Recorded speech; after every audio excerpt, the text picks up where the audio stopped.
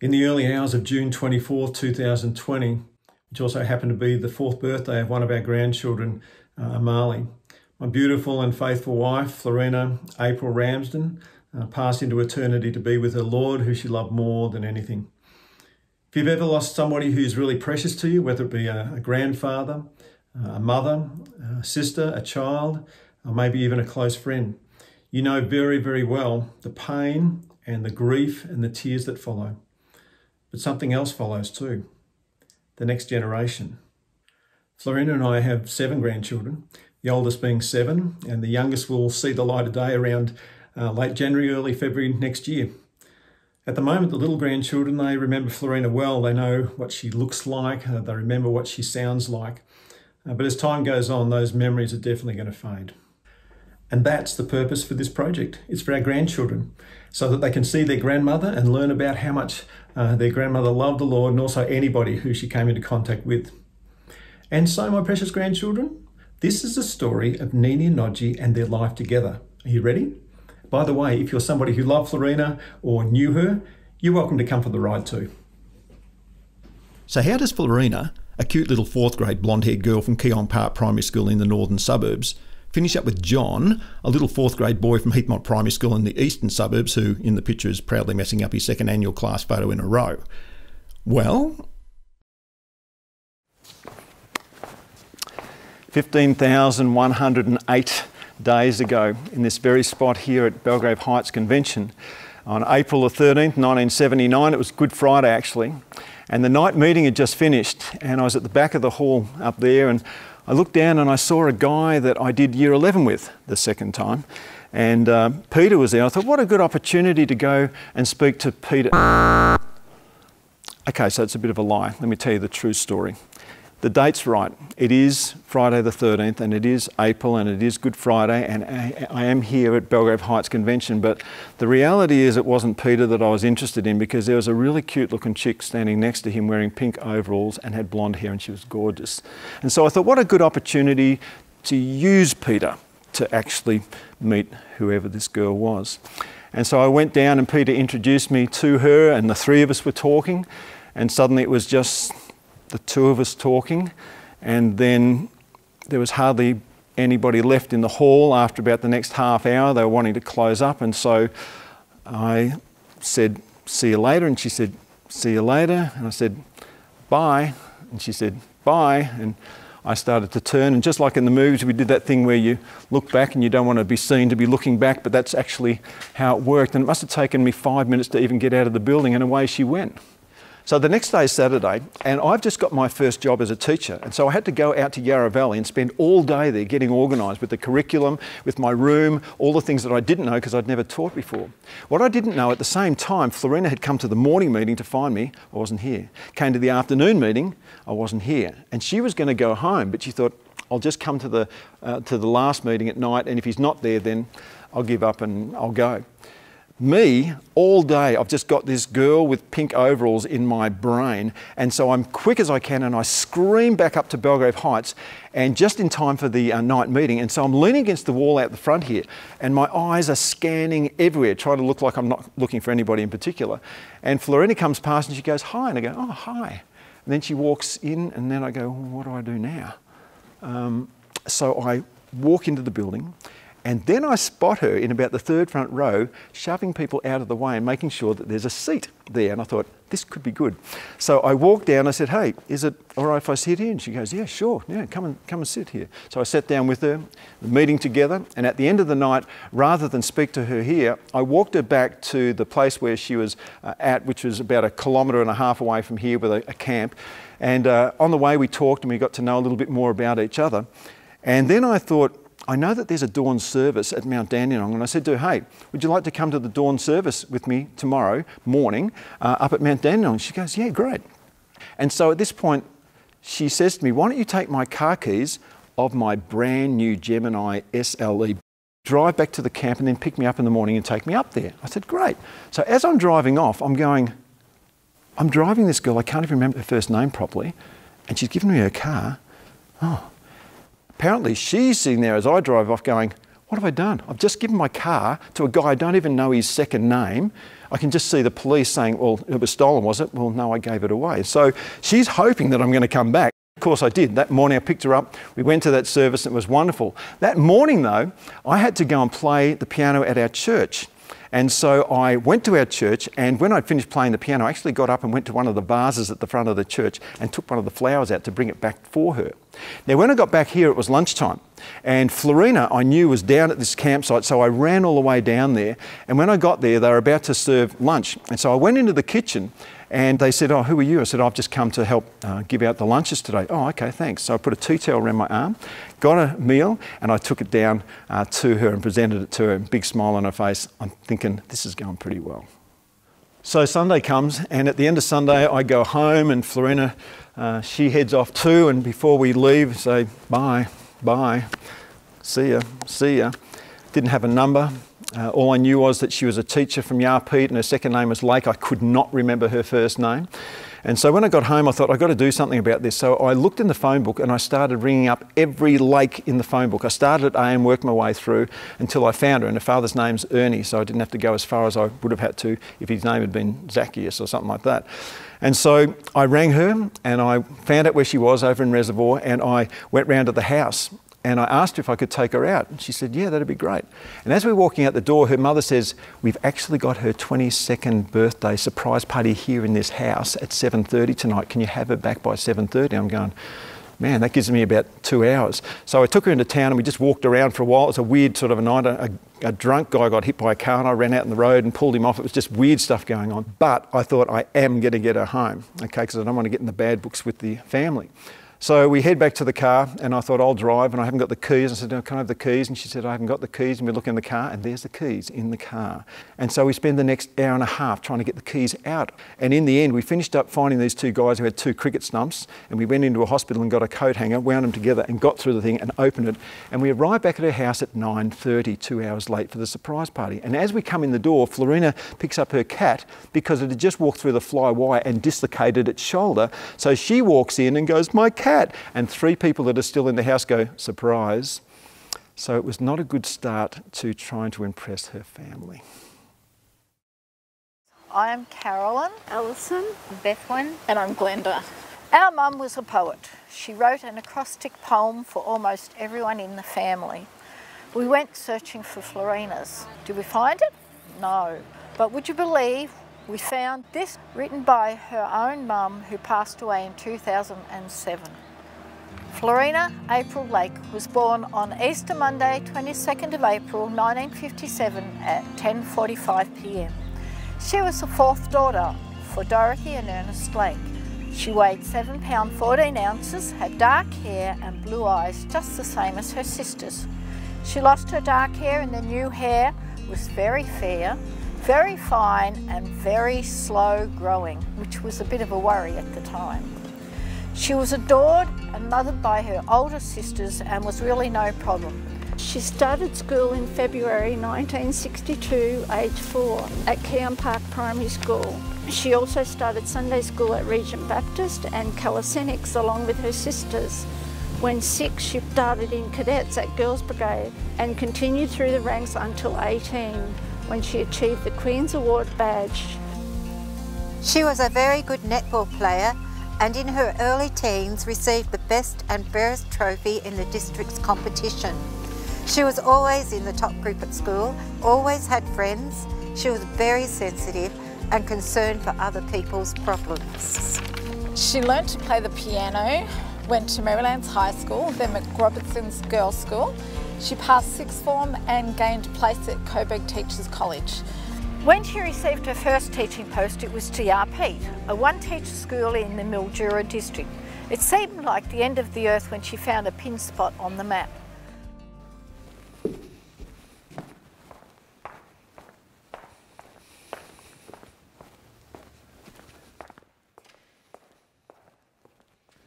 Okay, so I didn't really get off to a great start with the Lake family to earn their love or their trust or their favour because of the fact that I got their daughter home 2 hours late for her surprise 22nd birthday party.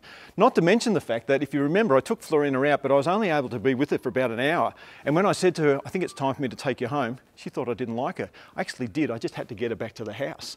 The whole thing could have been a complete mess. It actually could have been over that night, except for one very important little factor. I was falling in love with her.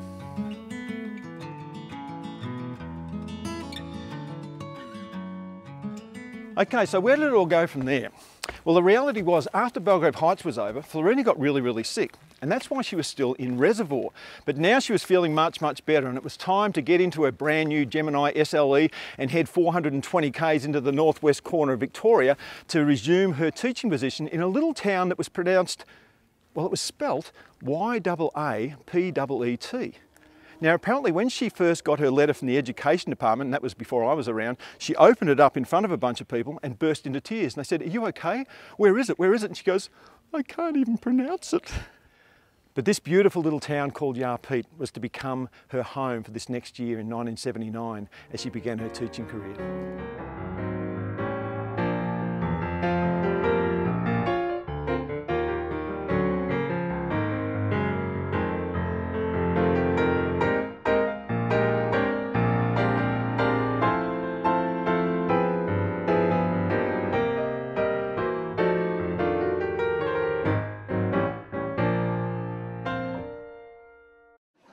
A new name, it was a new area, and it was a new experience, and coming here was all new, including mice plagues, dust storms.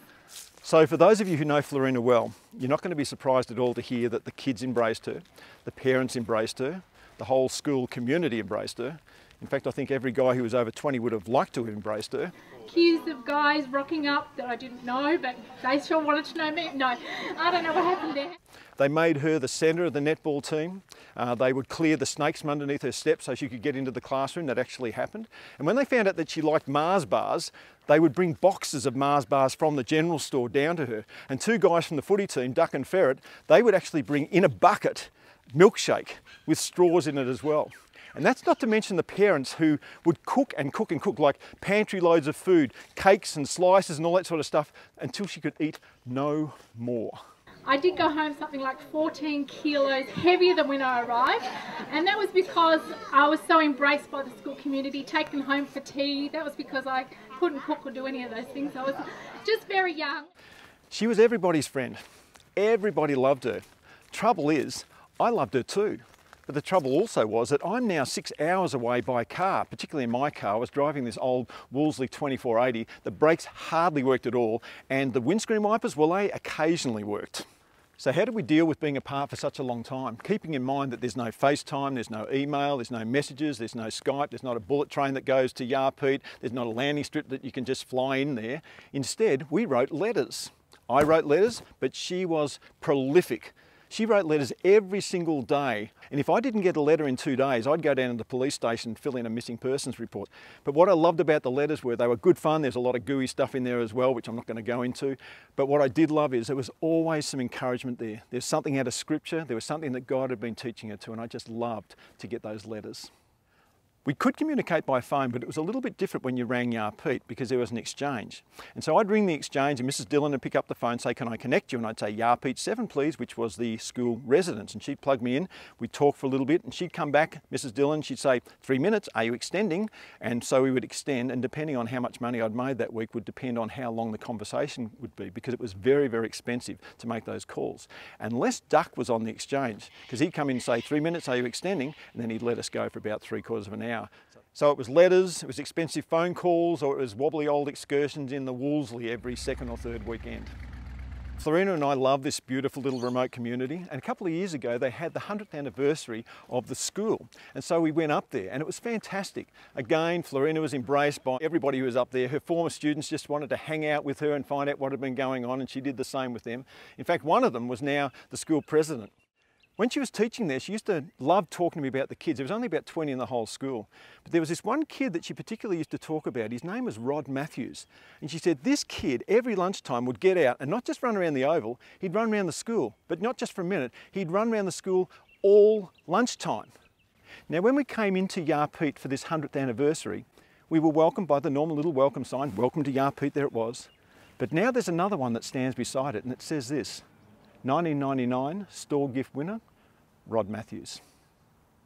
And while we're on the subject of sport, I learned something very, very interesting about Flerina.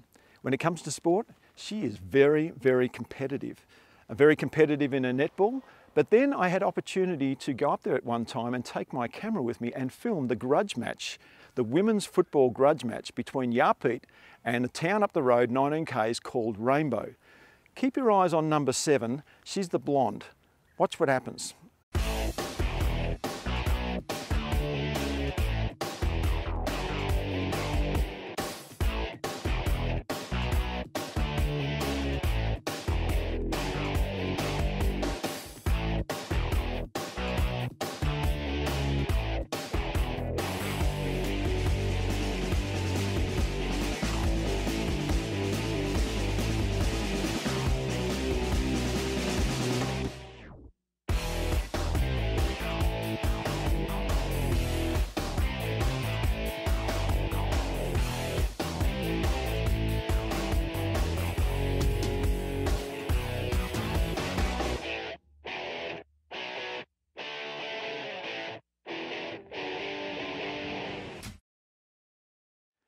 Yep, melees, hard tackles, and then of course the mark and to kick the goal that won the match for them just in the last couple of minutes as well. Yarpeet, she loved that town and that town loved her. It was an incredibly special year in her life. It was just a wonderful, wonderful year. The kids were awesome. We had lots of fun and it had a great impact on my life, and it's just been a real blessing and a real privilege to be part of this community.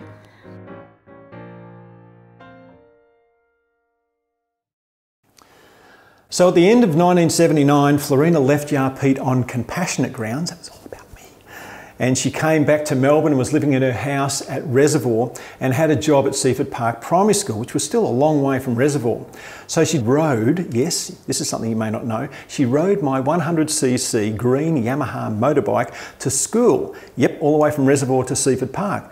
And then she had another job at Wollert, which was a little 3-teacher school, and then to another school. But there was starting to develop, and I'd realised, a rather major problem in our relationship. The problem was, okay, I'll just come straight out and say it. The problem was, she still lived too far away. It wasn't Yarpeet 6 hours away in the Wolseley, but it was still 45 minutes to get to the other side of town. And when we were school teaching, you couldn't just get in the car every night and just drive across there, spend a couple of hours and come back again, because we had work to do as well. I guess one of the big advantages was that being back in Melbourne, we were able to have extended telephone calls without Mrs. Dillon coming in every 3 minutes and saying, "Are you extending?" But enough was enough. I'd had enough. I just wanted to hang out with her. I was pathetic, actually, to be perfectly honest. And at the same time, it was becoming obvious to me that despite my shortcomings, my failures, my faults, that by the grace of God, He was bringing Flerina and I together with a purpose. And so I thought, it's time. So how do you propose to a beautiful, godly young girl that you're madly in love with? Well, my head started to swim with ideas. The first thing I thought of was maybe we could go to the cinema and I could get one of those Val Morgan ads put up so that when it comes up, it would say, you know, "Floss, will you marry me?" And that would be it. But then I thought, it'll be in the dark though. I want to see her reaction. And she'll probably scream anyway, and that's probably not a really good thing to do in a public cinema. And then I thought, skywriting. Maybe I could "Floss, will you marry me?" up in the sky. That'll look pretty impressive. And then I thought, it'd be my luck, it'd be a really windy day and it'll finish up looking like a whole bunch of jumbled up smoke signals. So I went, no, not that one. Then I thought, kneeling in the sunset, the ring. Nah, that just wasn't me. And then I came across something because I heard that in Melbourne they were putting up their first screen in the city square. That's where Federation Square is now, but it used to be just a big square that you could walk around. They had bands playing, all that sort of stuff too. And when I saw it, I thought, maybe I could propose on that. And so I rang the City Council and said, "Hey, I saw your screen. Would I be able to put an ad on it?" And they said, "Oh, we don't really do that, mate. It's going to be up for a couple of months. It's a bit of a test sort of thing." I said, "Oh, okay." He said, "What did you want to do?" And when I told him I was going to propose to my girlfriend, he laughed and said, "Hang on a sec, mate. I'll give you a phone number." So he gave me a phone number of the guy who was running the screen. And same thing, I said to the guy, you know, I just want to put up a 10-second ad if I can, because I know you've got things running along the bottom of the screen there. And he said, oh, we don't really do that, mate. He said, oh, what did you want? And when I told him that I just wanted to propose to my wife, or to my girlfriend, he just killed himself laughing. He said, mate, I'll do that for free. And so all of a sudden I'm in this situation, I'm going, you're kidding me. First of all, I didn't even think we could get something up there, but now they're saying they're going to do it for free. So what I did was, sorry, but I told Flerina a bit of a porky pie. I told her that she was going to be going into town to meet somebody she hadn't seen for a long, long time, and to get dressed up really nicely, and I got dressed up really nicely. So we're standing on the corner of, I think it's Flinders Street and Swanston Street, where the city square is there, and she's looking around to see who this person's going to be. Of course, it's not going to be anybody. And I'd organised that after the news, they used to have some things up, then they'd play the news from 7 to 7:30, then it would all go black. And the guy said, after it goes black, we're going to put your little thing up. I thought, great, but I've got to be so careful, because if it runs along the bottom and she misses it, then the whole night's been wasted. So I brought my Super 8 movie camera, yes, with film in it, and I'm ready to film this thing. And she thinks I'm going to film this happy reunion with this person she hasn't seen for years and years and years. And the next thing, this guy comes down and says, oh, are you the guy who wants the graphics? I said, yeah, I'm the guy. And Flerina goes, what was that all about? And I said, I've got no idea. Anyway, the news finishes and the city square goes black, and suddenly, boom, the whole screen lights up. It wasn't just a thing running underneath it, and I saw it, and I'm looking up, and I've got my camera, and I'm filming it, but Flerina hasn't even seen it yet, and so I'm shaking her and saying, Flerina, and she looks up, and I was right, she screamed and screamed and screamed, and there were cars honking and people stopping and laughing, because this is like a new deal. Nobody had ever seen this before, and I'd never seen it before too, and that's why the film is so shaky. But it was up for about 3 minutes, and it just kept on changing. All the graphics, which were horrible back in 1981, but they were up there, and Floss, will you marry me? And then I had to say to her, well, and she said, of course I'm going to marry you. So it was just so exciting. And the whole city square just lit up with all that sort of excitement. And when it was over, it went off, and the whole city square went black. And over the loudspeaker, there was this really soft, congratulations. And what I didn't know was the guy who got it organised had told all his mates, and they'd all gone up to the bio box to see what would happen. So it was wonderful. Now, we didn't have mobile phones, so we went back to my mother's house, told her what had gone on. She was really happy and taking photos and all that sort of stuff. Then we went across to Flerina's house to tell her parents. What I didn't know was, because I never knew these things, I was meant to ask her father. Apparently that was a done thing, but I didn't do that, not like the other 3 guys before me. But anyway, we did all that stuff, and that was really wonderful. And that night, as I said goodbye to her, she said, when are we getting married? And I said, oh, we've got plenty of time for all that. And she goes, oh, okay. And I went home, slept, and I woke up the next morning and said, Floss, we got to get married real fast. So I bought Flerina an engagement ring for a whole $250. We didn't have a whole lot of money at that stage. I think the wedding rings were only like $60 or something. We booked a little church in Ringwood. We started putting our invitations together, because we did this whole thing in 4 months because we wanted to be married so quickly. The cars, we only got cars with about a week to go. The big problem was Flerina's wedding dress. That was the thing we did spend a little bit of money on, but it was stuck on the docks in Sydney because there was a strike, and it only just arrived 2 days before the wedding. The reception wasn't too swanky. We actually had it at my uncle's childminding centre at the back of his house with a bunch of people. I think it was $3.50 a head for a cup of tea and some biscuits. There was a chocolate cake, which you wouldn't normally have back in those days. They used to be fruit cakes. We had a chocolate cake, and it was half melted by the time we got there anyway, because the sun had been streaming through the window. And I remember there was also a couple of candelabras with a couple of crooked pink candles in them as well. But we just wanted to be married, and now we were. And we climbed into the Wolseley 2480, and we headed off towards our honeymoon to start our new life together. We were just really thankful to God that we were now man and wife.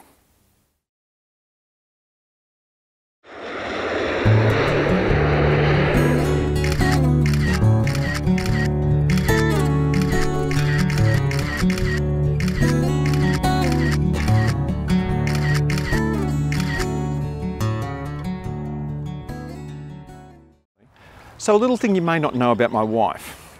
Let's talk water. She would happily sit on the beach forever looking out at the beautiful ocean. She loves the ocean. She'd sit there all day. She loves glorious coastline, pounding waterfalls, majestic rivers, exploding blowholes, and mirrored lakes. However, watching and appreciating the water part of creation is one thing, but getting physically involved in it was another.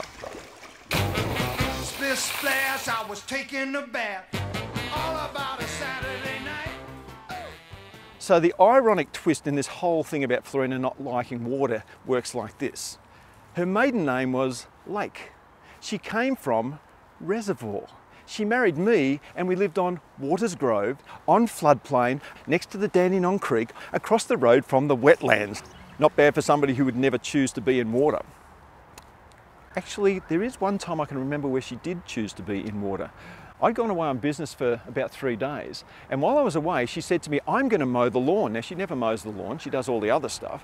And I said, Floss, it's okay. I'll mow the lawn when I get home. She goes, no, I'm going to mow the lawn. Well, apparently, while I was heading home, she'd forgotten that she was going to do that. It is now bucketing. It is pouring, pouring, pouring. And when I come into the house, I hear this noise, and I thought, what's going on? I went through the house and looked out in the backyard, and this is what I saw.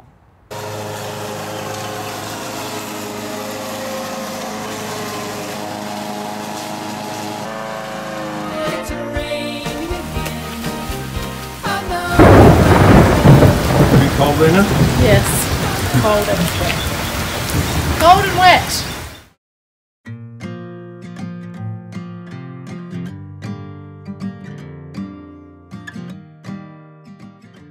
I absolutely love being Flerina's daughter-in-law, and it's actually been a huge blessing in my life because never did I imagine that my mother-in-law would actually be one of my closest friends. Flerina just loved so well and so genuinely, and becoming part of her family, that's literally what happened. I became one of her daughters. Flerina was a wonderful mother-in-law, and when I think about some of the things we've been through over the last 12 to 18 months, my mind quite quickly goes back to a time when the 5 of us, that's my wife and our 3 kids, were living in a 2-bedroom unit in Ringwood, and I don't need to tell you too much about what living with 5 under that roof would be like, but it was a challenge. It's a bit weird, but one of the first things that comes to mind when I think of Flerina is actually broccoli. When I was going out with Melody early on in our relationship, Flerina must have got wind somehow that I liked broccoli. And so no matter what dinner was, and even if it didn't seem to naturally fit, there was always this kind of side of steamed broccoli that seemed to somehow find its way into the dish. And although that's a weird story, I think what that story always reminded me of is her desire just to have you feel part of the family. I remember before I even got engaged to Samuel, coming to this house and just sitting and having a cup of tea with her for 1 hour, 2 hours. We'd just sit and talk and talk and talk. And I just knew that she just loved me. Soon after selling, we decided we would move in here with John and Flerina, and so we thought it could be a couple of months while we find a house. I think it turned into about 6 or 7 months, and was a really special time. It wasn't all easy given the age and stage of where the twins in particular were at. She didn't feel like what people think in terms of a mother-in-law. You just saw her as someone that loved you to bits and just saw you as much a part of her family as her own kids were a part of the family.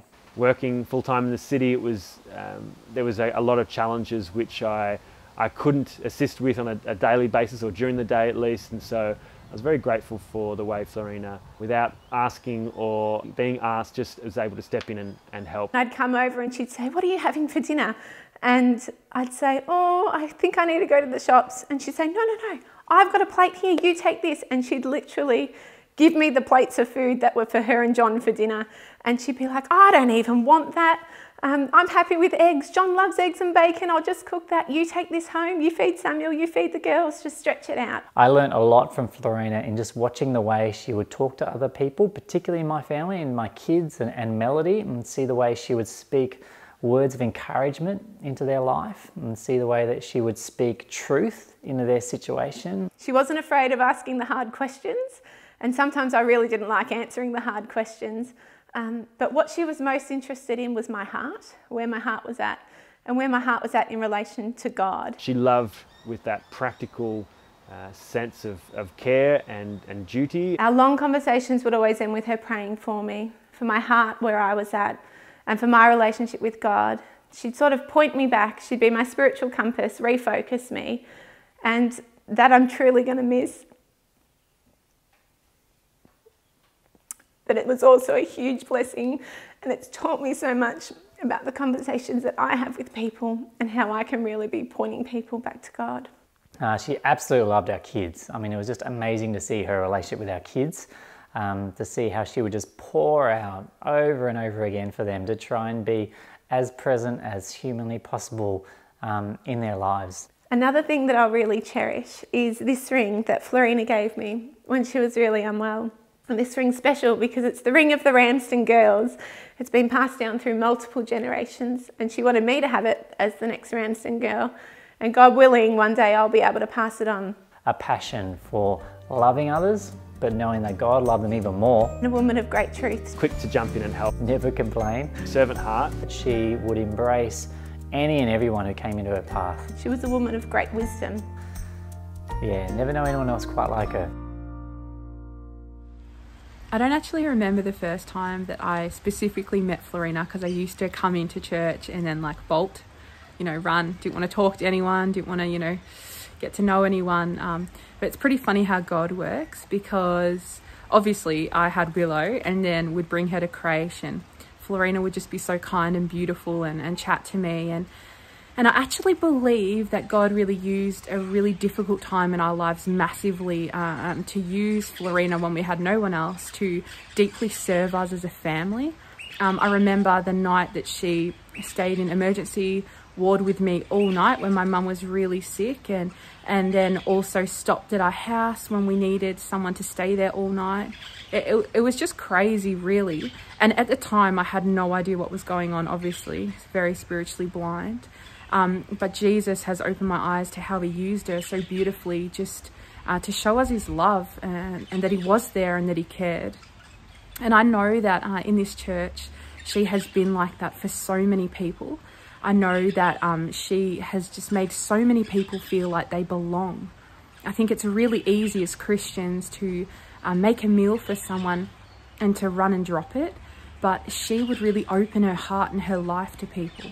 And I think that was so significant, the way that God used her, and that she just loved the Word of God. She would message me all the time, verses, praying for you. And I just knew that she was the woman I'd go to if I needed God. I needed prayers, basically. I knew she would pray. I knew she would genuinely pray. I knew she would check in on me to see if God had answered that prayer. She was just a beautiful, beautiful woman who I will so dearly miss. And one verse that she wrote in a book for me when I got baptized, which is on my bedroom wall, and it's just speaking truth to me all the time, is, may the God of hope fill you with all joy and peace as you trust in him, so that you may overflow with hope by the power of the Holy Spirit.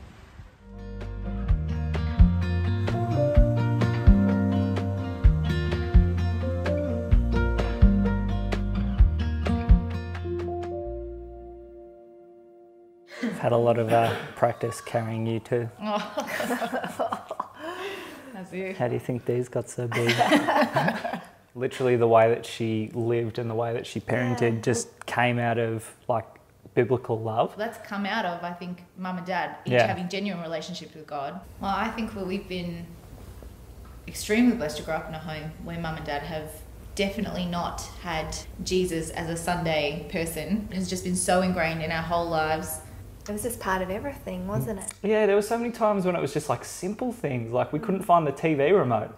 And she's like, we should pray about this. But you look back now and you go, she was just instilling into us that conversation with God is just the way that it should be. You want to say thank you to God? I want to say thank you to God for the milkshake. Dear Lord Jesus, thank you for the milkshake. Amen. Good girl. Do you remember the day when we went fishing and Mum had prayed that we would catch a fish? And we all caught these salmon and we were so excited and we brought them home and we gave away a few of them. We kept Dad's because it was the biggest, and Mum cooked it up and put lemon inside it and we tasted it and it was disgusting. And this fish that we were so excited about, I reckon most of it ended up in the bin. When Dad started at Mary Kay and we had a pink dinner where she turned everything pink. Even the rice was pink. And one of my favourite dinners, I told her about years later. I was like, remember that dinner where we had a million tiny courses? She's like, Kobe, I was using up everything in the fridge. really good memories I have of being picked up from the School of Excellence in the city. Yeah. And Mum always having a hot plate of dinner in the car that I could eat on the drive home. It was just the best, and it was always so good. I just eat my dinner on the way home and talk to her, and that was her, wasn't it? She would drive us everywhere and anywhere. What she loved about driving us everywhere is it's like she just had us in the car. Yeah. Captive audience. And she could talk to us about anything. One of my big memories is because I'd catch the bus to and from Domvale, and then she'd pick me up at the Manhattan, and every single day when I'd get there, she'd be fast asleep. And I remember the one day I snuck up to the car and started banging on the window and yelling, and she screamed so loud. She hit me when I got in the car. Meals here with the family, and how often you'd never notice, because she'd always be in the kitchen, she'd set out all the plates and give everyone their food and everyone would be eating, and then all of a sudden you'd realise either Mum has this much on her plate or she's not eating it all because there wasn't enough food, and she wanted everyone else to make sure that they'd eaten well before she ate anything. Yeah. Another thing that was always really such a blessing about Mum was how opening she was with our house. Yes. And how like you never felt bad about asking if a friend could come over, and like even at the end getting messages from people that I haven't heard from in years just saying that they always just remember how welcoming Mum was, and how she was always happy to have us, and how the only time that they ever saw her angry is when she was telling me off for doing something stupid. But it was so good. Samuel! You knew that people would come in and they'd be like, this place is happy, this place is fun. I think when I became a mum, the greatest realisation I had about our mum on holidays was how much work she was actually doing to make my holiday fun. I think I realised when I grew up how much, like my holidays as a kid were awesome, but how much Mum was actually sacrificing behind the scenes to do that. Because I remember thinking, I've actually got to work on my holidays, like I've got to do stuff to make fun, and then I realised that all the stuff that Mum had been doing behind the scenes. I just remember being in the car with Mum on a lot of holidays when Dad was driving, and her just freaking out about the way that he drove. She liked him to drive with purpose. Yes! Drive with purpose! Dad would be doing like 80 in the 110 zone. And I know, you'd always see her hand, you're turning left, or you're turning right. Mum had memorised every McDonald's from Melbourne right through to the Gold Coast. So we'd be driving and she'd be like, we should stop soon. This McDonald's is coming up. I can remember the first time at a McDonald's where I finished my whole cheeseburger. It was actually a junior burger at the time. Where I finished the whole burger, and she looked at me and she's like, where's it gone? Where's it gone? I was like, I ate it. She's like, no! Because she would always just eat my leftover bits, and she was so sad because she's like, no, I'm going to have to start buying my own food. You're gonna eat your own. You know, in every way, she modelled a life that was putting God first, but above everything. And I think she wasn't afraid to sacrifice her time, her sleep, particularly when she was doing a lot of work in BSF in the early days. I don't think I appreciated how much time that took and how inadequate she felt, but she was just so faithful to and dependent on God in all things. You know, I'll call her with, maybe it's something to do with the kids, I don't know what's going on, or could have been early in uni days or whatever. And she will always pray before you get off the phone. Like, no matter what's happening, she will always pray. And it would often start, dear loving Lord Jesus. Yeah, always. That was just so often the start of her prayers, dear loving Lord Jesus. It's funny because I do that as well. And Holly the other day for the first time was praying, and she said, dear loving Lord Jesus. And I was like, oh, there it is. That was real fun. Cool. I can remember a specific conversation that you and me and Mum, when I was 14, so you must have been 16, in Mum and Dad's bedroom, and it was about boyfriends and whatever, and she was saying, I really wish I hadn't done this, I really wish I hadn't done that, please learn from my mistakes. And part of that conversation, she said to us, she said, please know that one day when you have boyfriends or whatever, she said, if your dad and I are ever concerned that this is, you know, that there are red flags in this relationship or this person is not for you, there will be a lot of prayer that goes into it before we bring anything to you with our concerns. So know that if we're bringing concern to you, it is not done lightly or flippantly. It's done with a lot of prayer. And I can remember after I'd been with Jimmy for maybe a few months, Mum just said to me, she actually made a comment, she said, I just want you to know I have no concerns here. And it was actually really nice because that meant so much more based on a conversation I had when I was 14. I loved how Mum was always really quick to ask for forgiveness as well. Oh. The amount of times she'd say something or do something, oh, sorry, God! Sorry, Tyson laughed. She'd make a comment, oh, sorry, God! But it was a sign of how much she was in his word and walking with him, that she was so aware if she did something that she felt was outside of what God wanted for her, it was on her heart straight away. Yeah. It wasn't something that she would do lots of things and then later on be like, oh, maybe it was just an instant, I'd have to say one of the biggest childhood memories is the CD, Hymns and Voices, blasting through the house. On that big black boombox thing. Any hour of the day. I think we know all those words off by heart. She absolutely loved it. There was some not so biblical songs as well. I remember often Mum singing one boy for sale, he's going cheap. I have just such beautiful memories of standing with her in church with her. She would always sing a blessing over us each night before we went to sleep from number 6. And Dad would do that too. Yeah. Lots of little songs as well, like Trust and Obey. Holy, holy, holy. Jesus Loves Me. And she sang that with our kids and stuff as well. Yeah. I always remember her singing Great Is Thy Faithfulness. Doesn't that one now?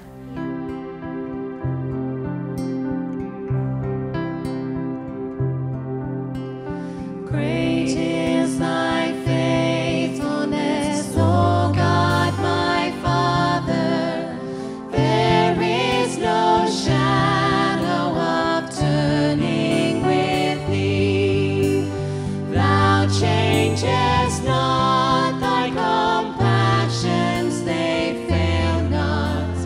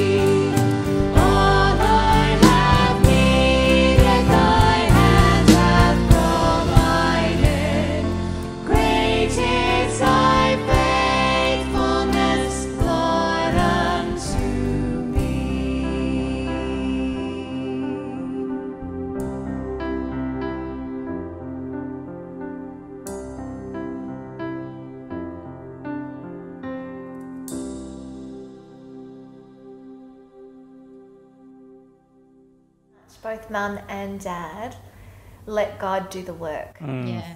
But also, we're never afraid to speak truth in love. Mum was never backwards in coming forwards. We always knew what she thought, but it was timely, it was prayed through, and actually, she would just speak her heart. And I think back now to how much Mum kept us strong and kept us pointed at God through some really tough times. Yeah. Like with Dad being Dad and having heart attacks and strokes and MS and just all kinds of random things. How even when Dad was really, really, really sick, there was never a lack of hope and a lack of joy. And the way that Mum just held everything together in those times when Dad couldn't be there. And the way that, because often Dad was the more fun one because he'd come home and do something fun. Mum was always fun, but I felt like she stepped up that to kind of cover while Dad couldn't be there as well. Yeah. She was just so sensitive to us. And I look like, when I think about everything that happened in those years and how much I don't have horrible memories of that time and how much it just felt like, that was just part of our life and life just continued. And Mum she really looked after us in that space unbelievably. And I think it just stems from the fact that she's so self-sacrificing. Yeah. She would do everything for us first. And do you remember when Dad was really sick and we got given so much food, but so many tuna casseroles, and it got to a point where I was like, I can't eat another tuna casserole. And I remember one day Mum opening the freezer and pulling out the tuna casserole. I think I started crying. And so she put it back in and we got pizza. That was such a happy house. Such a happy house. Where are we? Home. Where's home? Yeah.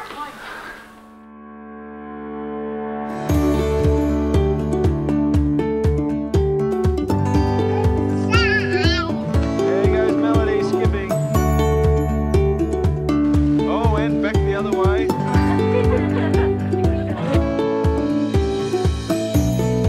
Oh, very clever.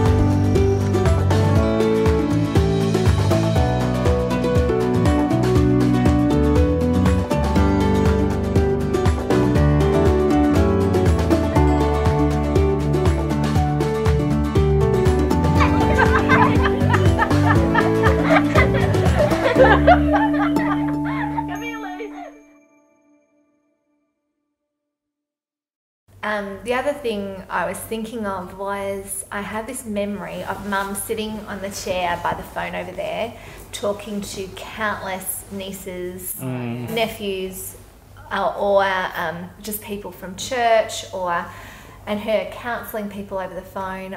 She modelled to us so early what it is to care for people in that way.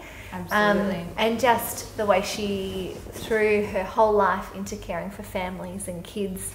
And I even was thinking about the fact how at church or wherever we went, actually, we could go anywhere. We were always the last people to leave. And why was that? Because, always, anywhere, anything.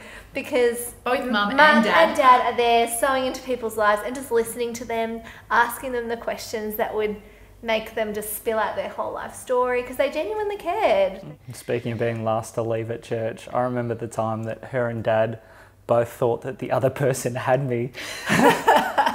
And they left me at church all by myself. Well, not by myself. I was with Samuel Grace. It was the best thing ever. We each got left once. I got left once. Trevor Bell looked after me. Mum also taught us to pray over a long period of time for something. And the memory that I have is of some family friends of ours who couldn't have a baby.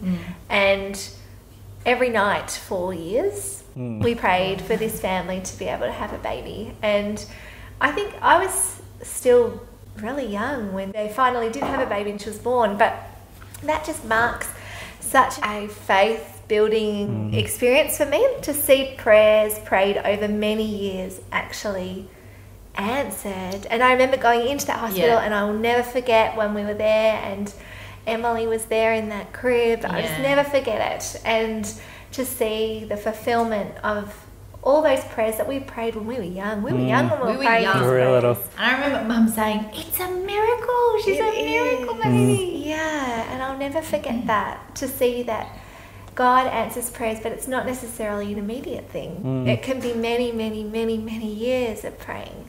And she always taught us to trust Him regardless of what the outcome was. And the amazing thing was, for me, is how Emily then actually got to be my flower girl when I got married. That was amazing to see that full circle of what God had done. And that's a really significant moment for me in my own Christian life and walk. And for me as well with Mum, like I look at the way that she guided me over my life and the way that she gradually tapered off how much she would push me and how much she would poke me. And when I was young, she would give me lots of instruction. And then as I got older, and I remember even this year, her going to say things and going, "I actually don't need to tell you this anymore. I don't need to tell you." And it was just that time of, like, I can see that so many of the things that she did tell me when I was little are now instilled in who I am. And she actually doesn't need to say it because I know it. And now it's just a simple one word will remind me of the truths that she instilled in me a long time ago. And I don't know how old I would have been. We were still in Seven Oaks Avenue, but I wouldn't have been that old, but probably a little bit older, and I'd done something horrendous. I can't remember what it was. It was worthy of a really good smack. It was something. I can't Well, even they didn't remember. come lightly. No, they didn't. To be really. Yeah, it was very How would you rare, know? so You never got smacked.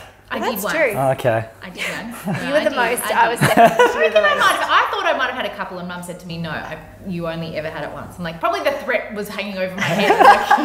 Well, I actually wouldn't have had many either, but I'll never forget that Mum took me up to my room. I knew that I was deserving of this, and I'll never forget it. She hit as hard as she could, but I didn't realise she'd put her hand, it's going to make me cry saying it, she put her hand in front of that wooden spoon, and it actually made a really significant mark. She'd hit herself really, really hard.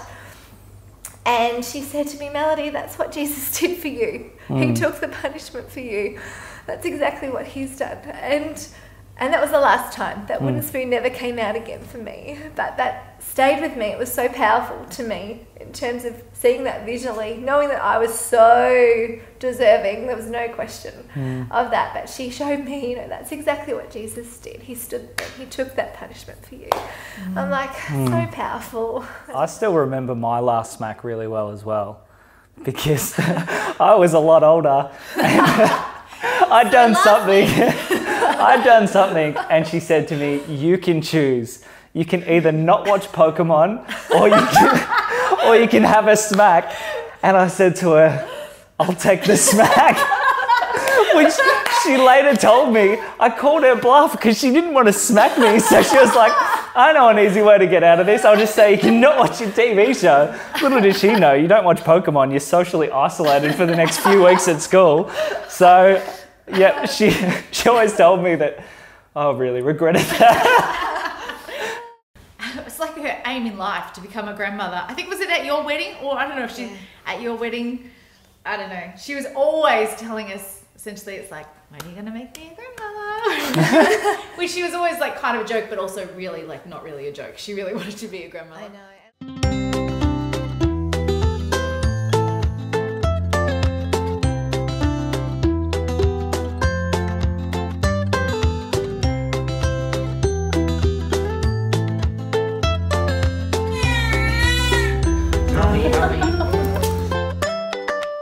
She's already trying to look around. I reckon she already knows my voice. Oh dear. She started already.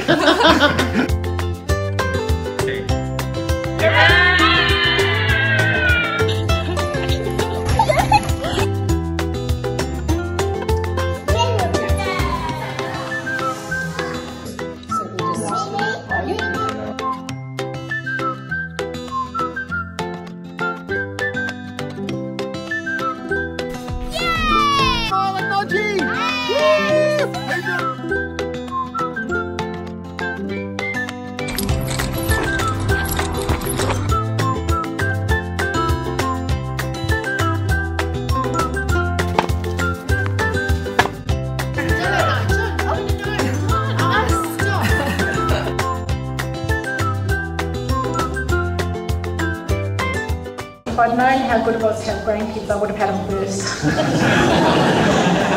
It's adorable.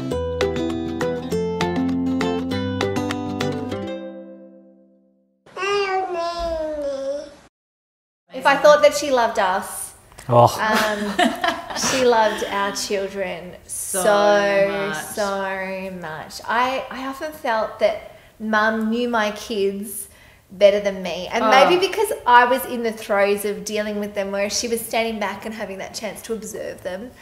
I just felt she knew so much about every single one of their little personalities. Totally. Every gift that she gave them was handpicked just for them, because she knew what they liked or what they didn't like. Yeah. I'd often be like, oh, what about this or this or this? She'd be like, no. And then, of course, the gift that she gave would actually be the one that they loved so much because she knew them. So true. I almost got jealous for a while because legitimately Amali loved Mum more than me for quite a stretch of time there. I think when I'd had the twins and Mum was spending so much time because I needed so much help, so she was helping me with Amali and the twins, and Amali just clung to Mum and loved her so much. Who do you love the most? Neeni. Why do you love Neeni the most? They're just two. Fair enough. I legitimately was second for quite a while there. She loved our kids so much, and she sacrificed for them so much in her prayer for them. I love just being able to talk about them with her, and she always was able to hear me out because she knew them too. I would not have made it through those first 19 months with my girls without Mum. No.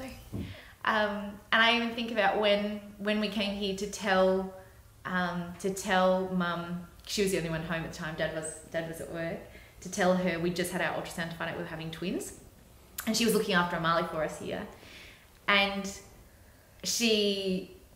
her reaction was priceless, screaming. Car back. Do you want to see? Yes!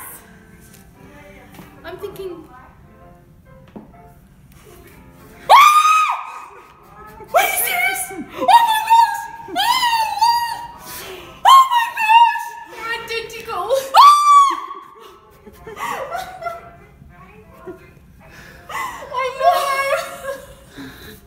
know! But she said to me, because she was just like, I always wanted twins. I always wanted twins. And she got to experience twins pretty She lived it. Pretty full on, at least at the start. My favourite thing that I miss so much is I used to just occasionally, just out of nowhere, hear our gate click, and she'd just appear through the windows unannounced, and it was always the best. Yeah. Like, I just miss that. I think I found myself lately hearing that gate click and just had for a split second, like, oh, maybe that, just for a split second, and it's like, oh no, it's not going to be her. But that was the best. And sometimes she would just drop in, it would just be at the right time when you needed some company or you needed somebody to help. If Mum hadn't been thinking about my dinners, my whole family would have starved. Every day she'd be calling me going, Chloe, what are you planning for dinner today? I don't know, you tell me what to do. I know she often said to James, I'm so sorry, I failed you. We had the last time at the hospital with her, and she just kind of came awake and she's like, okay, someone needs to go and get something from the cafe. Like, so I've got something to give them when they come. What do you say to Neeni? Thank you, Neeni. That day had been quite a bad day. Yeah. And I was, as soon as the grandkids were around, she was just alive. Totally. It was hard as well at the hospital because me and Lou were having a baby and telling Mum, and getting a chance to kind of tell Mum the names that we've got and not tell Dad. We locked him in the toilet so that he couldn't hear, but we got to share them with Mum, and I told her that our girl's name was going to be Flerina, and she said, don't you dare.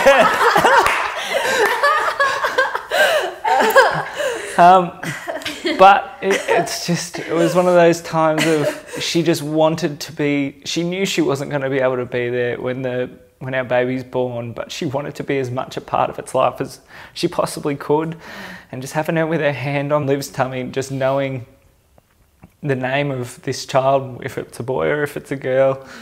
Mum and Dad were inseparable. I can't see one without the other. I found that really hard, actually, because they were together. You guys, they didn't lead separate lives. It didn't feel like that. It felt like such a unified front, always. Except for that one time that I asked Mum for a puppy and she said no. So I took Dad back to the same pet shop. And me, and I said, Kobe. Mum's going to kill you. And we came home with a puppy and it was Dad that got in trouble, not me. Our childhood was full of surprises, and Mum and Dad were behind that. And Mum was always willing to go along with That's the right. Dad ideas. would have crazy ideas, but Mum would go along with it, which almost makes her the crazier one. Like, you know, she's willing to go with Dad's ideas. Crazy is probably an understatement for a lot of Dad's ideas. But Mum and Dad were also each other's best friends. Like, they had other friends around them, but they just really loved each other. And they told us that. We were in such a secure environment. We knew how loved we were. They told us how loved we were all the time. Her generosity, her love, she lavished her love. She was a gift giver and she was a servant. To my beautiful grandchildren, Caleb, Zachary, Amali, Holly, Sierra, Ayla, Aubrey, and surprise baby number 3 for Ramsden family. Let's pray now. Okay. Dear God, can you please do something really amazing for Neeni and take the virus away? Amen. Amen. Now, I know you've all been praying for me to get well. And you know what? God's chosen the best answer. He's made me really well to be able to live with him. So thank you for praying for me. He knows every part of you. So always talk to him. You know, you can pray to him, talk to him, whatever you like. He's always with you. Even when you got to do hard things, God is with you. You're never alone. You're never alone. What a joy that is. Dear loving Lord Jesus, thank you so much for all my grandchildren. Thank you for Caleb, for Zachy, for Amali, for Holly, for Sierra, for Ayla, for Aubrey, and baby number 3 for Ramsden. Lord, I just pray that you would hold on to them, that you would encourage them, comfort them, teach them, and grow them in your ways. I love them. And I thank you for the love that you've placed in my heart for each one of them. And I thank you, Lord God, that you love them even more. Amen.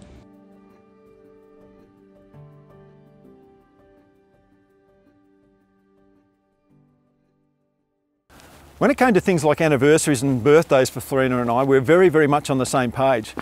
We'd rather just hang out together. In fact, I remember the only time that we ever went out for an anniversary, we went out to a Mexican restaurant in Ringwood somewhere, and we sat there, we'd been there for about 5 minutes, and we looked at each other, and Floss said, "You want to go home and play with the kids?" I went, "Yeah, let's go play with the kids." So we went home and played with the kids.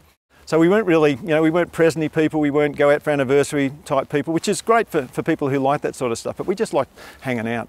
But what she did like was surprises, particularly if they were meaningful surprises. Now the house where I am standing in front of right here, this is where we lived in Donvale for quite a few years. And so I thought for a surprise for Flerina's birthday, when she was probably around 34 years old, I might write her a song.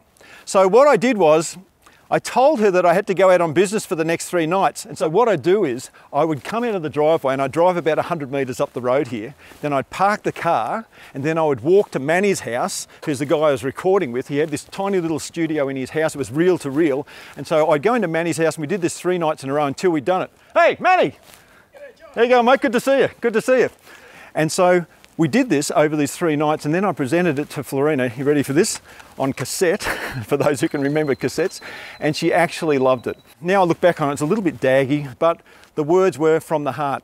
And interestingly enough, I've had to listen to it again just recently and I can see now that the words are even more meaningful than they were considering the circumstances. So that was just one of those special things that Flerina loved, getting something, a little bit of a surprise that meant something.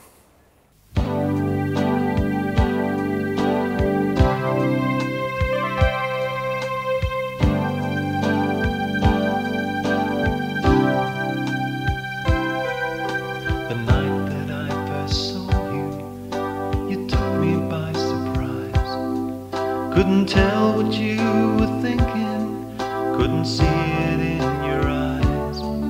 But it didn't take us long to find we both had something new. A fire was burning in my heart, and every flame was you. We walked a mountain hand in hand and stared into the night.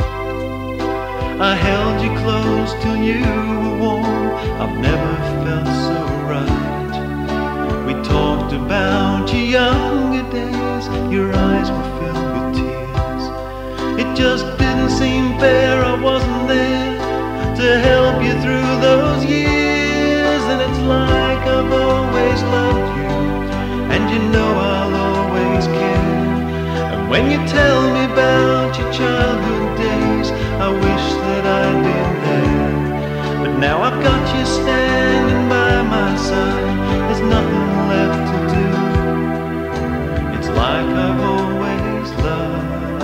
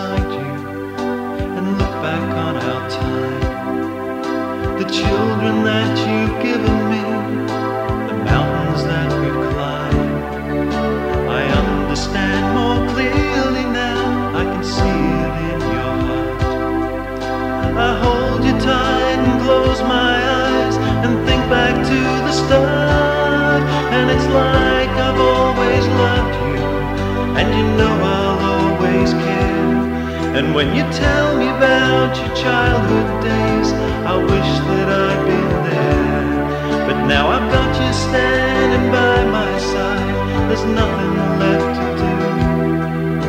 It's like I've always loved you. It's like I've always loved you, and you know I'll always care. And when you tell me about your childhood days, I wish that I'd been there. Now I've got you standing by my side, there's nothing left to do. It's like I've always loved you. Like I've always loved you. It's like I've always loved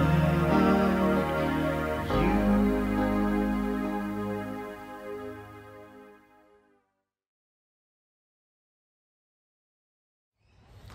Flerina loved patterns, and she actually knitted me this vest back in 1979 while she was still teaching up at Yarpeet, and I wore it everywhere. For years and years and years I wore it everywhere.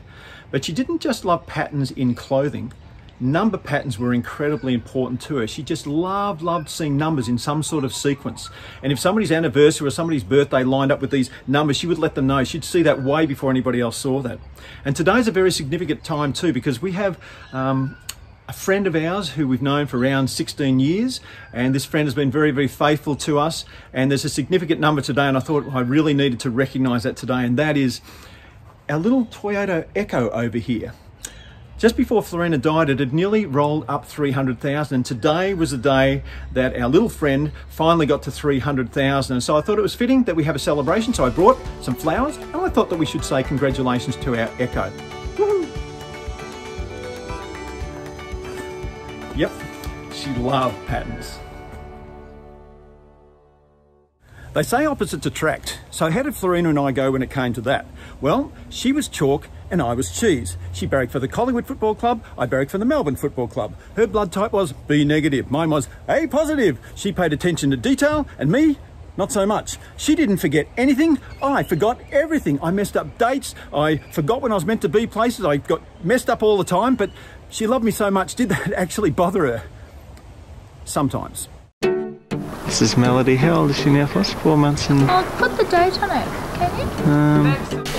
It's April the 2nd. Third. Third, is it? April the 3rd. How old is Kobe today, Floss? Are you filming? Yep.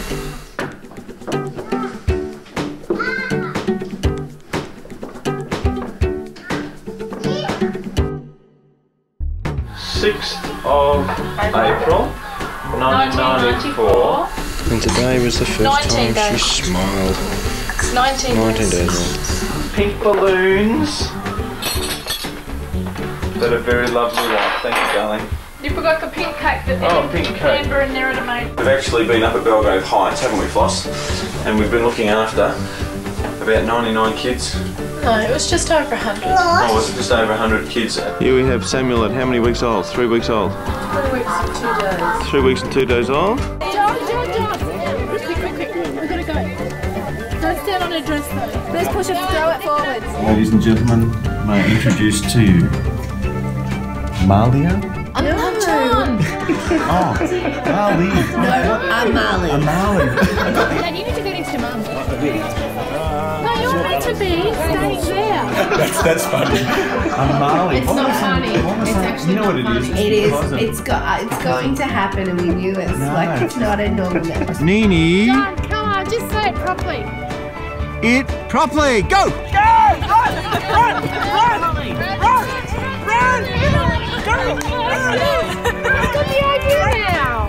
You tell them it was a false start and they need to come back again.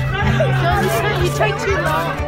Well, think of Mali. The country is essentially the Mali. Is there a country called Mali? Yeah. Yes. Yes, that one's A whole country named after her. Okay, so I might have messed up a few times, but at least when it came to present buying, I knew exactly what she liked.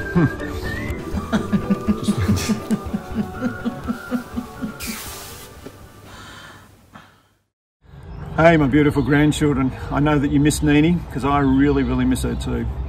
I miss the sound of her singing voice around the house. I miss watching her playing with little kids. She loved children. I miss her wisdom in counselling that we used to do with young people as they were getting ready to get married. Her wisdom was amazing. In fact, sometimes that wisdom would often kick me under the table in case I was about to say something that I shouldn't, or it'd kick me because I just said something that I shouldn't. I'm going to miss praying with her and reading before we go to bed at night. And I'm going to miss sometimes we would turn the light off after that and we would just dance in the dark. We didn't need any music, we didn't need any light, we just loved doing that. And then talking with her deep into the night as we lay in each other's arms. And then I loved listening carefully as I heard her breathing change and I knew she was asleep.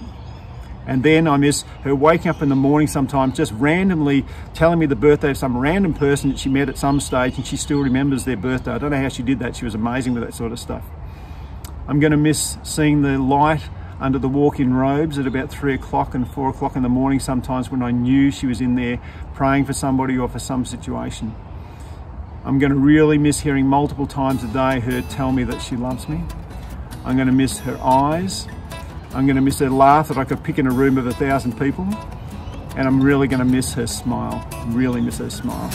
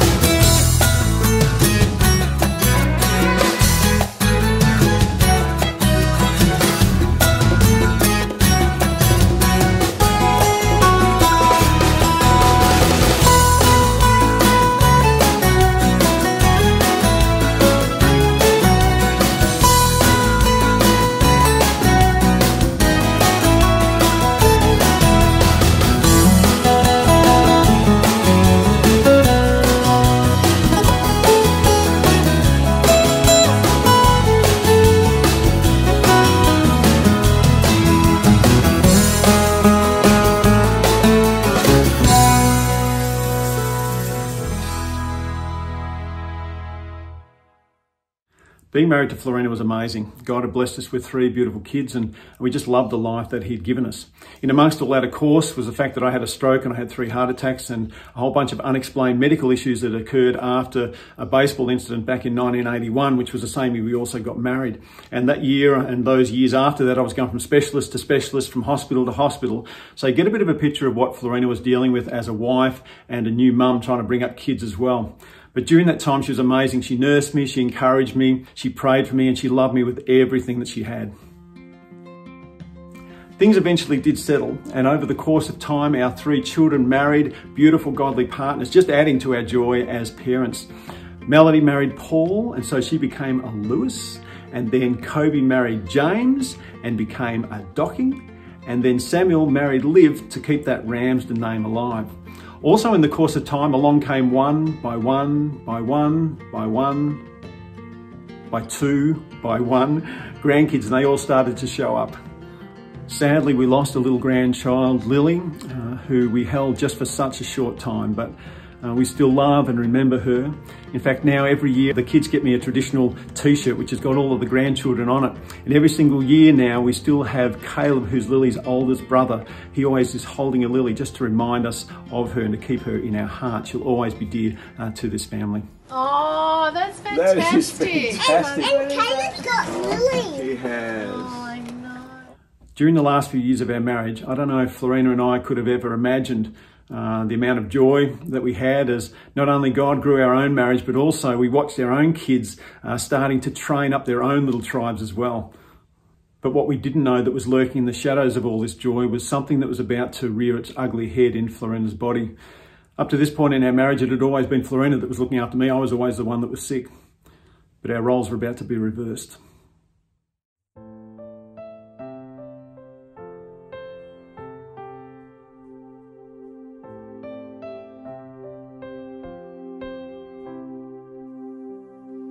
Who else commands all the hosts of heaven? Who else can make every king bow down? Who else can whisper in darkness tremble?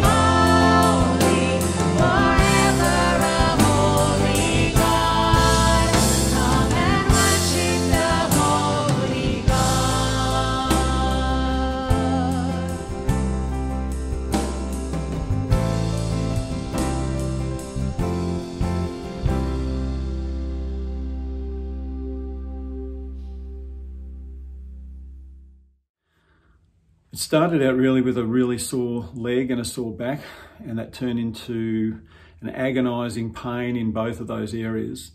And then that led to hospital visits and tests and scans and everything, and that eventually led to a diagnosis of a thing called blastoid mantle cell lymphoma, which is the worst of the lymphomas you can get hold of, and they don't really have a cure for that.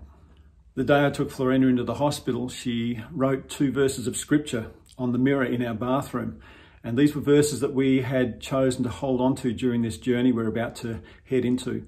And they're out of Psalm 33, verses 20 to 22. And it says, "We wait in hope for the Lord. He is our help and our shield. In him our hearts rejoice, for we trust in his holy name. May your unfailing love be with us, Lord, even as we put our hope in you." So she wrote the verses up on the mirror.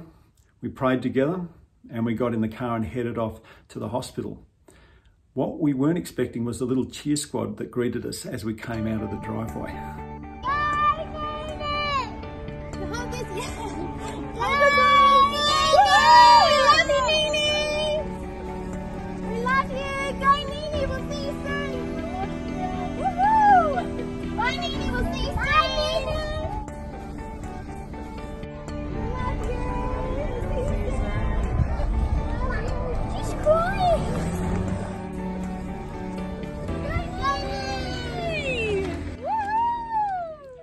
I watched 2 things begin simultaneously the first day that she came to that hospital. The first thing was the treatment, which was harsh and severe. In fact, one of the specialists, the guy who was running the stem cell thing, he actually told us that in years to come, they're going to say that this sort of treatment is barbaric. And that's what it was. It was basically kill everything to try and save the person, which sounds crazy, but it was necessary to try and do anything for her at that stage. The second thing was the relationships that she built the moment that she set foot in that building, particularly with the young nurses. She took an interest in their lives straight away. She asked them about their lives too. And I remember very clearly stepping into the room one day and stepping straight back out, because she had her hands out like this and she had the head of one of the young nurses cupped in her hands. And she was saying to her, "But does he love you? What you're saying to me does not show that he loves you." And so she just was able to do these types of things even at this time. She determined from the word go that she was going to love God and love people no matter where she was. She was in so much pain, so sick, but there were times where she was able to come home for a period of time, which was great. Just to have her in the house again was wonderful. But we had been warned about the character and the unpredictability of this particular disease. And I remember very clearly, particularly in those last couple of months, that even before we got to the scans, Flerina and I had sorted out the fact that this thing was back again. So it was no surprise to us when the scans came back and they weren't good. I remember one particular night in our house where the family was around and all the kids were playing and people were talking and chatting, and Flerina looked across at me from the other side of the room and she smiled. And it must be like because we've been married for so long or something, but I knew in that smile she was actually telling me that she was dying. And when we went to bed that night and I asked her, she said, "That was exactly what I was telling you at that time." And a couple of days later, she collapsed in my arms here at home and was ambulanced back to the hospital where she'd spend her last days. The nurses in the oncology ward were incredibly kind, and they set up a bed beside her so that I could sleep there at night with her, read with her, pray with her, nurse her when she needed nursing. At that time, it was really tough for her because only her right arm was working. But even in these last days, as people came, she would come alive and she would be speaking to them and caring for them as well. It's really interesting. Her sisters came in, which was great that they were able to see her for a last time. And our kids were able to come in and see her during the day. And then, most incredibly, the grandchildren were able to come in and see her for the last time, her precious grandchildren. What a moment that was. Give Neeni a kiss now. I love you, Sierra, very much. I love your mummy very much. I love you very much. We love you. I love you, Zaki. Thank you so much. And this little brother here. Look, it's so big. It is really big. Why has Neeni got that on her arm? And that you girls will love reading his word and love doing what he asks you to do and living for him. Yeah. That's fun, isn't it? Hi, Neeni. My dad birthday my visit at my birthday. Yeah.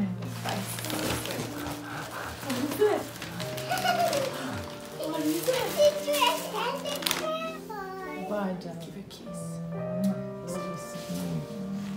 We love you, Neeni. My little baby man.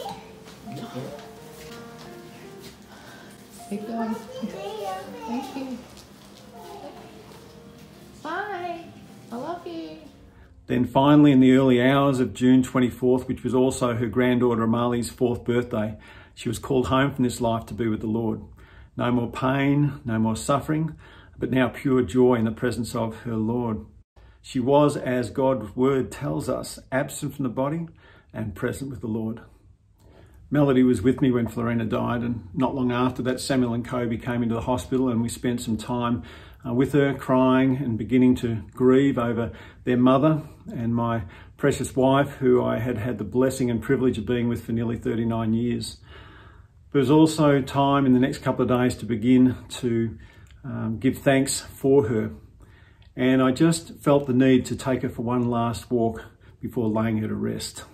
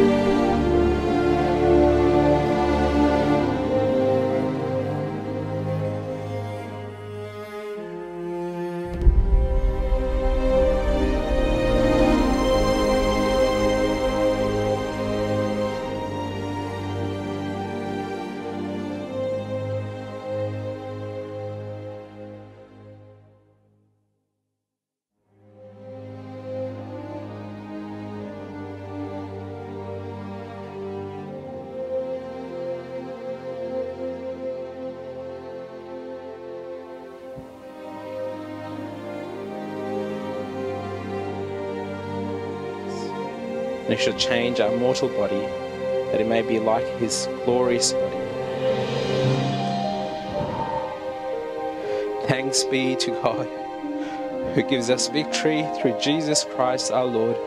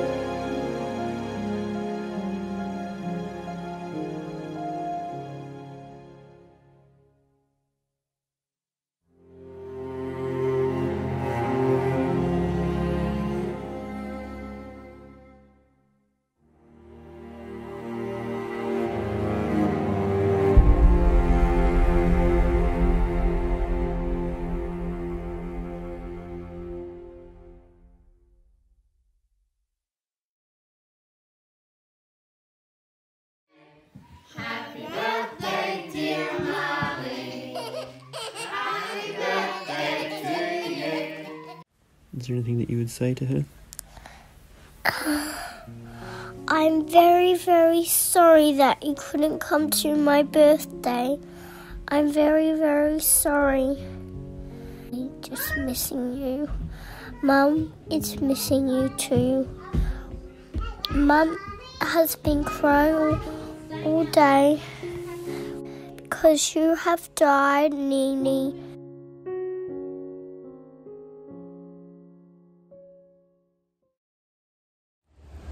You know, if somebody ever said to me, what's the greatest thing that's ever happened in your life? Well, that'd be easy, because that would be the saving love of God that made me his child, and there's nothing more wonderful than that.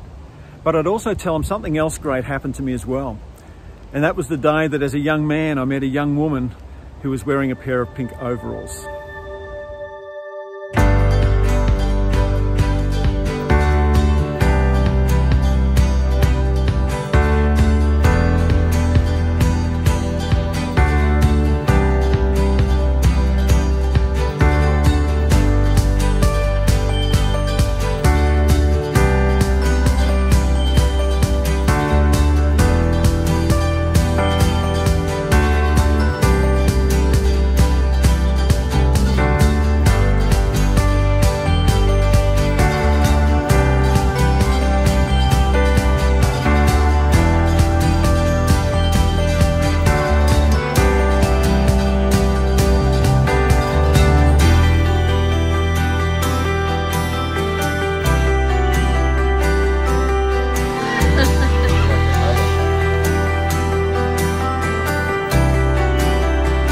Oh, sorry, God!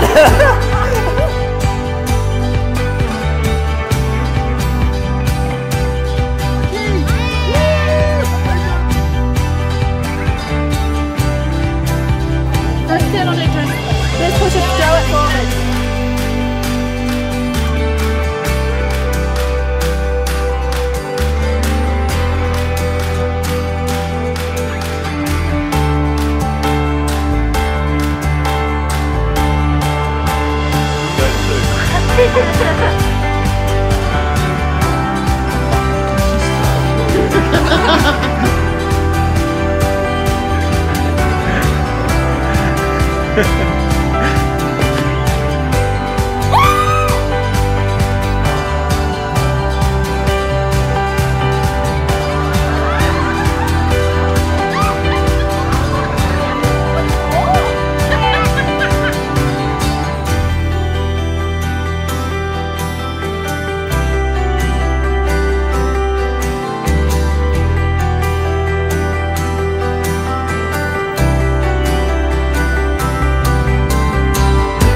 God, can you please do something really amazing for Neeni?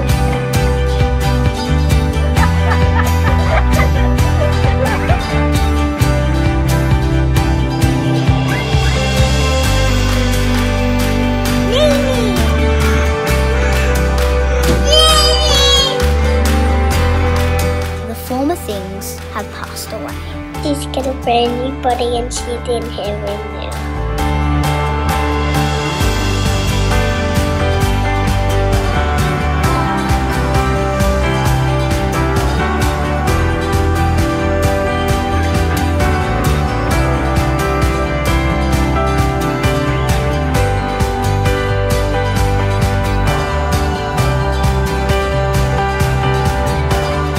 And may he work in you and through you to bring about his purposes for his glory.